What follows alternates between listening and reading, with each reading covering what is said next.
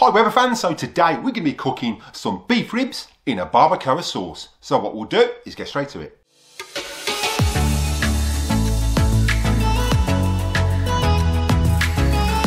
Hi Weber fans, welcome back to the channel. Again, those new to the channel, if you find you're getting value out of this content, then contemplate showing support by slapping that subscribe button. It's absolutely free. Ding that bell for notifications so you don't miss any upcoming episodes.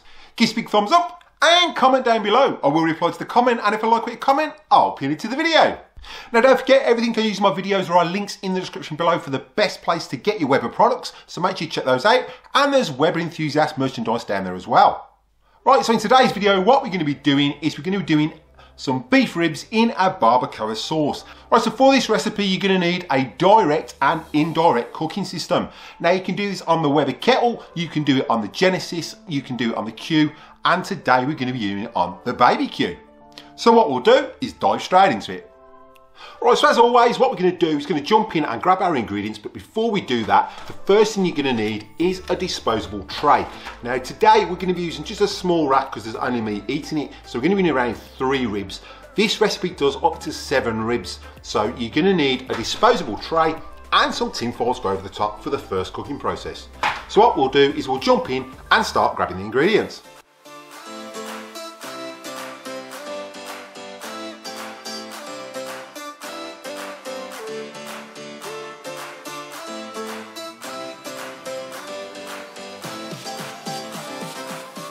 Now don't forget, everything you use today, there are links in the description below for the best place to get your Weber products, and the recipes down there as well. So make sure you check those out at the end of this video.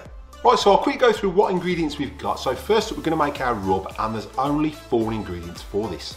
So what you're going to need is some sea salt, some pepper, some garlic powder or garlic granules, and some ground cinnamon.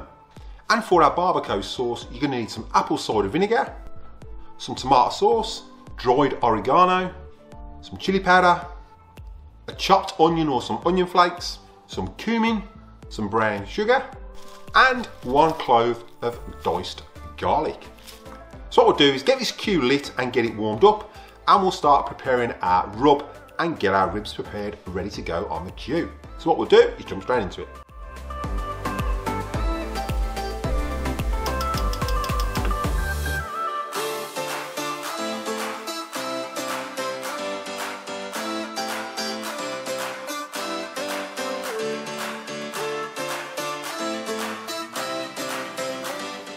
So now we've mixed our rub in that bowl, it's time to get these ribs seasoned and prepare them and get them on the Q.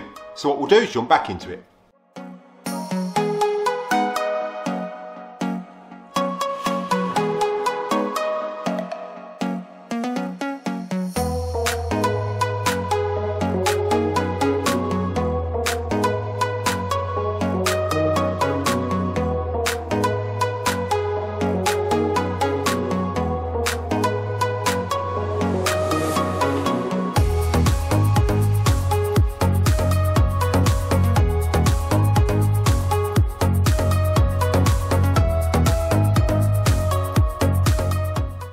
Right, so our beef ribs are all seasoned, we've got that beef stock in there, and what we've done is we've covered that foil tray with some tin foil, and then we're going to put that in the Q on medium heat for around an hour and let those ribs really tenderise.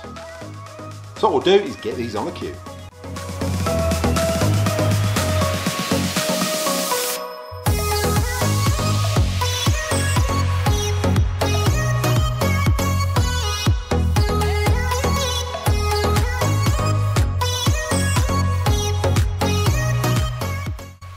Right, so our ribs are on the Q, they're going to be about an hour, so we've got plenty of time to kill. So what we'll do is we'll jump in and start making our barbacoa sauce. What we'll do is dive straight into it.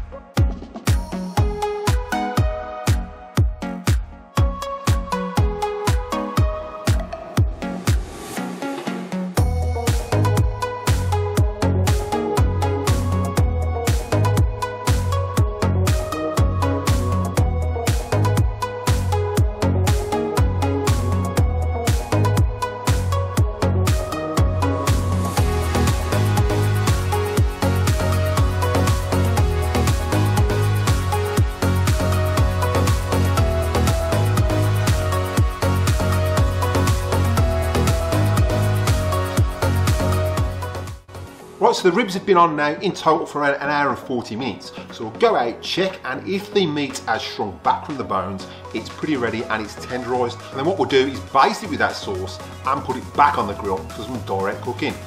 So what we'll do is jump back into it.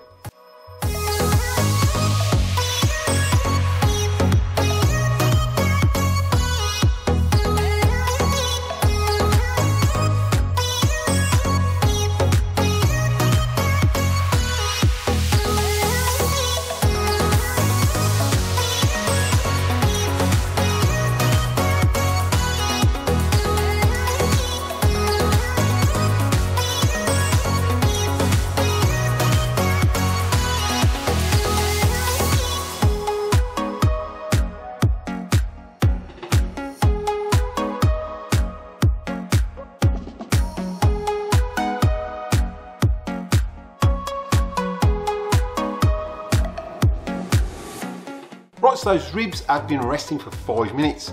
I've got the serving sauce, I've plated them up, so it's time to give it a bit of a taste test.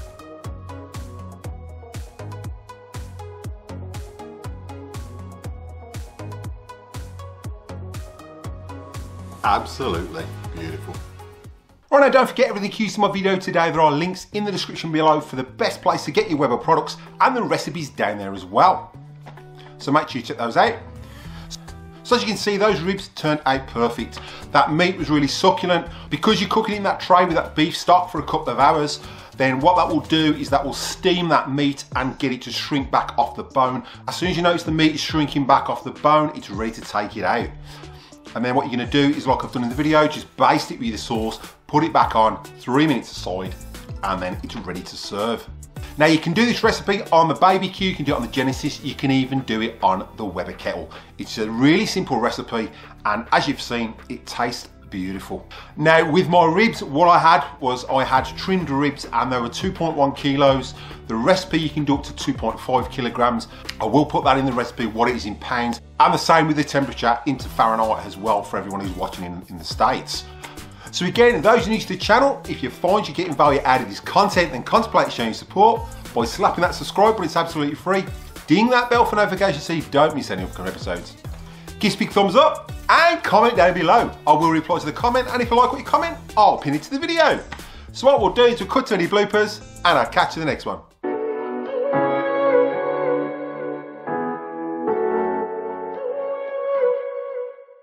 Right, so now we've mixed our rub in that bowl. What we'll do is get our ribs. As soon as that meat